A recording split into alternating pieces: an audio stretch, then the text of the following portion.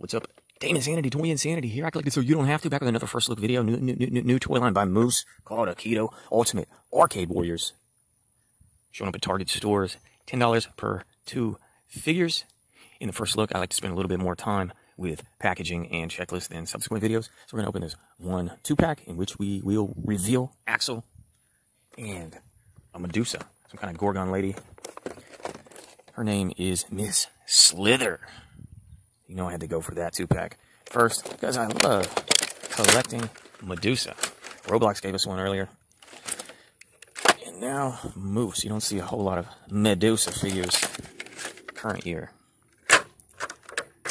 What is the deal? What are all the gimmicks? I'll tell you what I like. First of all, it is only a set of 2, 4, 6, 8, 10, 12. Collect all 6 versus packs. Not a huge set. Nothing blind. Nothing mysterious. No chase figures. No forced scarcity. No artificial, inflated nonsense by saying, oh, this is insanely hyper rare. Straightforward set. You buy 6 2-packs, $10 each. You got the set. Or do we? There's always a chance that collect all 6 versus packs. 1 epic warrior in every pack. That just means the good guy. There's a good guy and a bad guy. Gosh, I hope it's not a set bigger than this. I always say, make a small initial set and then pump out series after series. If this is successful, get series 2 out there quick. 12 more figures. Don't give the public a series 1 that's 100 figures with, 10 levels of scarcity, 10 levels of rarity where you have to chase down all these figures in blind packs. Oh my God, this could be so successful if it's not blind, nothing to chase after. Small sets and then frequent subsequent sets. I don't know. In the world of Akedo and the Ultimate Arcade Warriors, choose your warrior battle with fury and finish them with a split strike. Next level battling action. Ready, fight, split strike. Alright, so I'm getting a Knock'em Sock'em Robots vibe. Also get a little bit of a, remember the toy line Moose did called Mutant Mania? A little bit of a Mutant Mania vibe, except they're hard plastic. Honestly, there's a little bit of a Lego vibe.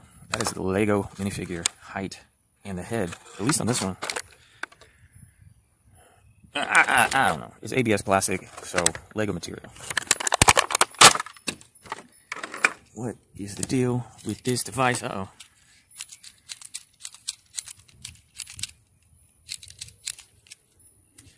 Okay, so it looks like all the figures are ambidextrous. You could put the single weapon that comes with each in either hand. You can pop and swap, mix and match the weapons. Let me make sure I can get this tie off. Miss Slither. Okay, I was about to say, if it's permanently attached to that, I'm going to skip the whole toy line. Okay, but at least you can take this off, put this in your display case, your carry case, your storage case, or put it on your shelf without displaying gimmick-fied nonsense. Okay, yes, so you'll be able to switch the hand if you want, or give her an additional weapon if you want. Oh, come on. Right?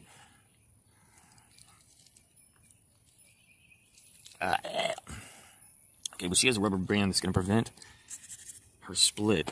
But maybe we can get the split shown on his Axel, the Viking. Most importantly,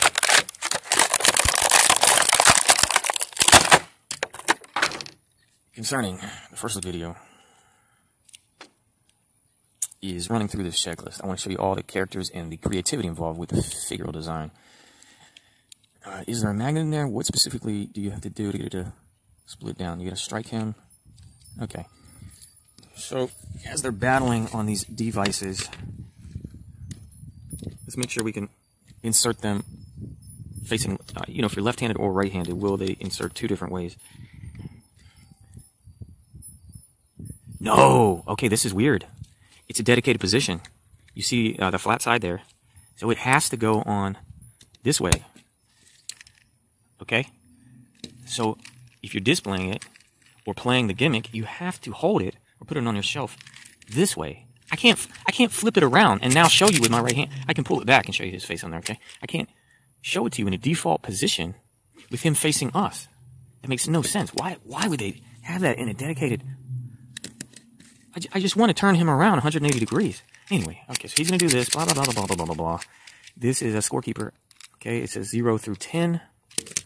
But you got to get the other figure or something to knock his head backwards, which splits him down the middle, and then you get a point value. I guess that sticker, it is just a sticker in there, is going to vary You know, there might even be another Axel on the shelf, which has a higher point. Now, she has a rubber band around her, but we still can manipulate it to see what point is inside. It's a white sticker, and it says a heart. Do you see that? Oh my gosh, okay. Arcade Warriors. So there's some kind of old school video game influence here. Though interestingly, they don't look 8-bit or 16-bit or anything like that. Alright, put him back in default position. He looks like this. It is marked Akedo and Moose on the bottom of the figure itself, so, you know, 10, 20 years from now, people can identify him in the thrift store after the moon wobble destroys society. Okay. I'm still worried the set is bigger than this. Moose loves to get money from people chasing figures that they've deemed to be rare. You didn't have to make something extra rare, but they love to do it. Yeah, this is weird. I can't even position them on the shelf in a versus arrangement because you can't turn that around. You have to put them on your shelf like that, provided that you know you're going to keep them on those things anyway. Axel versus Miss Slither. That's obviously the pack we got. Wild Tide versus Big Stinky. Well, that is just a diver, a scuba diver versus a big baby. Interesting, I guess. I don't know. Wild Tide, why are you beating up a big baby? Tail Whip is a dino. He looks like one of the Gujitsu guys versus White Wraith. He is a ninja, a white ninja. Thunder Wind is a wizard versus Burnout. He looks like, well, he's a daredevil with a flame head and a flame on a chain. Well, that is Ghost Rider by Marvel, basically. Chuxley is not a ninja, not a samurai, but he is the archetype of a martial artist. Chuxley versus Crack Up, who is a demented clown. So remember those hex bugs that they had in the little carts with characters? I can't remember the name, but they had a big baby, and they had a demented clown. Slam Granderson is a baseball player, and he's up against Shreddy Bear, which gives me the vibe of the Bad Taste Bears, and, you know, maybe a little bit of Five Nights at Freddy. I'm still scared the set's gonna be bigger than this. Moose, I can give you $60. Don't make me chase rare stuff in blind bags to complete the set. But let's assume for the time being it's only a set of 12. I'm gonna go and tell you my ranking. Number 1 is Miss Slither. That's why I already got it. Number 2 is gonna be Shreddy Bear. My third favorite will be the Demented Clown, Crack Up. Fourth favorite in the toy line, I will go with Big Stinky. What a weirdo baby. Next favorite will be Tail Whip. I'm surprised in this pairing. The ninja, the white ninja, isn't the good guy and Tail Whip is the bad guy. So I've already went to a hero. What was this? 1, 2, 3, 4, 5. Sixth favorite will be the Burnout Daredevil. Seventh favorite. Well, I already don't like any of the rest. Seventh favorite will be Axel. Oh my gosh, please tell me it doesn't say, oh, collect all 78 in Season 1 inside this. Akedo Ultimate Arcade Warriors basic game rules. Stick it on, fight.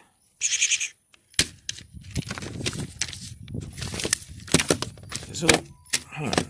They're showing the guy who in the arena would be on the right.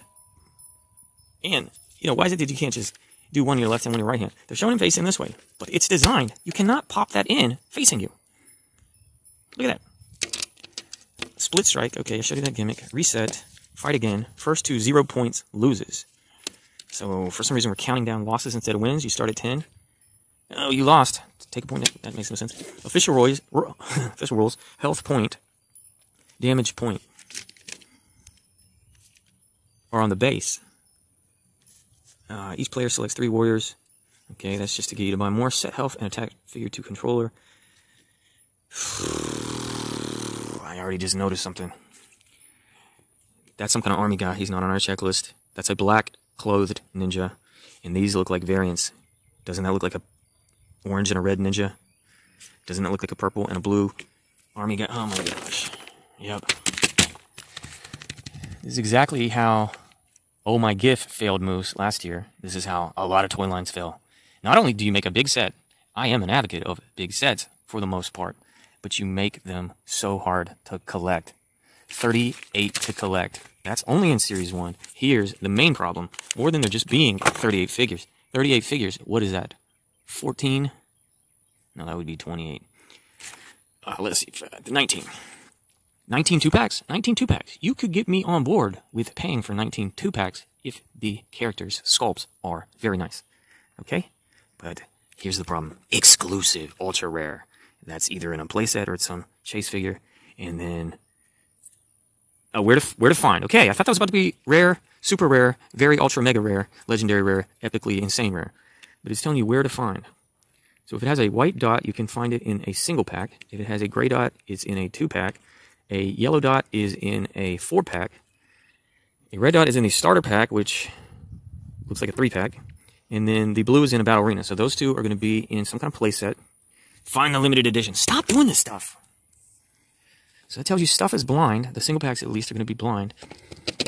Oh, now we got to go through this checklist. Here's one thing I like. Badfoot. You know I collect Bigfoot toys. So we got a Bigfoot guy, but there's no Yeti. There's definitely going to be variants. Because there's the bear in a different color, but they didn't do a Yeti? They didn't do a white version of that sculpt? Anyway. Oh my gosh, classic. What is it? What's classic even mean? It's a brand new out the gate toy line. There's nothing classic. Nightblade, Chuxley, Prideheart. A ninja martial artist. A knight. Hyperlock. Axel, Buzzcut. Misuchi, Wildtide. So a knight, a Viking, an army guy, a samurai, a diver. Thunderwind, Aximus, Slam Granderson, Tail Whip. A wizard, a knight, a baseball player, a dinosaur. Epic variant. Oh my gosh. So we get White Whip, Miss Slither, Burnout, Big Stinky, Crack Up.